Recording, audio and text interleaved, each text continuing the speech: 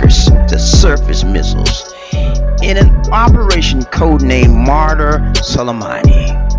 It warned the great Satan and the arrogant U.S. that any aggression act will be responded with more painful and more crushing retaliation. This is life-and-death breaking news alert.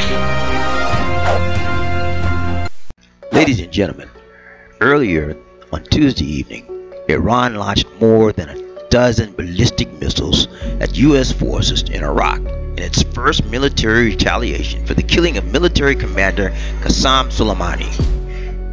The strikes on at least 2 bases where U.S. troops are housed marked a dramatic escalation of the confrontation between Washington and Tehran. The Pentagon said al-Assad base in Iraq's Anbar province and a facility in Erbil in the autonomous Iraqi Kurdistan region were targeted.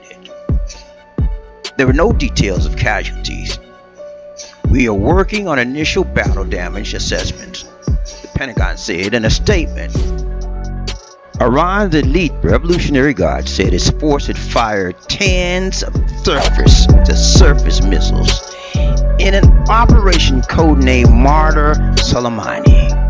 It warned the great Satan and the arrogant U.S. that any aggression act will be responded with more painful and more crushing retaliation.